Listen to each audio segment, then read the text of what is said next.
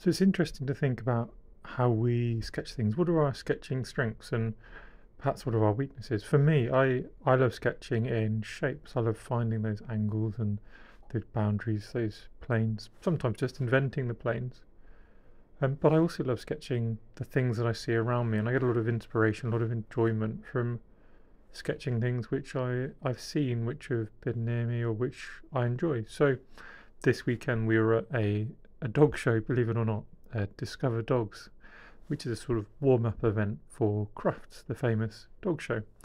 Um, reason is we're looking at getting a dog, and in particular we're looking at getting a Shetland Collie, which of course is what this dog is. And this sketch hopefully just goes to show that, yeah, although I normally sketch buildings, yeah, although I love angles, you can do a pretty cool sketch of just about anything in your own style if you just go with it and have some confidence.